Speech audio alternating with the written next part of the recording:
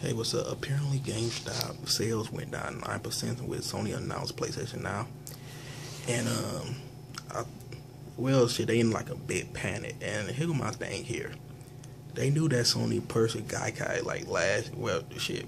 back in 2012 for like I think $350 million, some shit like that, and they just now panicking about that. I mean, I'm not sold by PlayStation Now. I want to know people that's this bitter right now.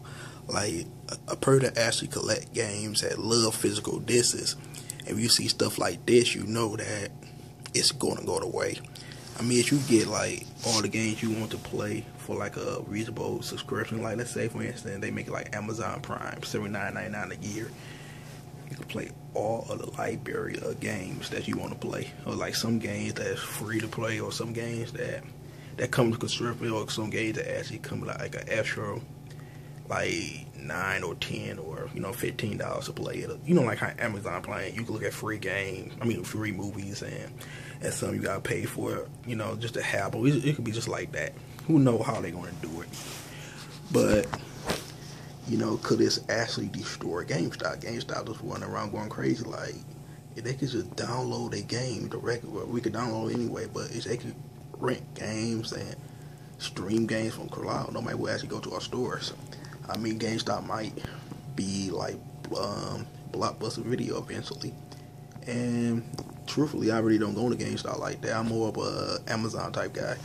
But I'm just saying, I go, like, if I want to reserve, like a lot of games coming on at once, I reserve them at GameStop and pay them off like a layaway, But this is, this is a blow to collectors, though. Me personally, I collect games. I get a lot of them.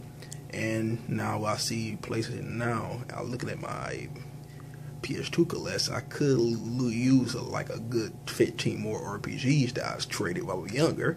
So like, let me re-get those. If I could put those, like, get full of them or whatever. I guess I'm gonna re-get those while the prices is not high, cause most of the games are like $10 and shit like that on Amazon. Like, let me get them before they turn to $100, like some of the PS1 games, So I guess I'm gonna be going PS2 and PS3 shopping for most this year, due to the fact that PS4 have no games that I want to play right now, besides Infamous and Watch Dogs and Order 1886, I believe that's what you call that, and Destiny. That's like 4 fucking games.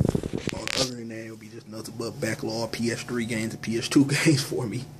But no, I really don't play PS2 games, to be honest with you. Most of the games I just want to get them and put them back in my collection where they belong.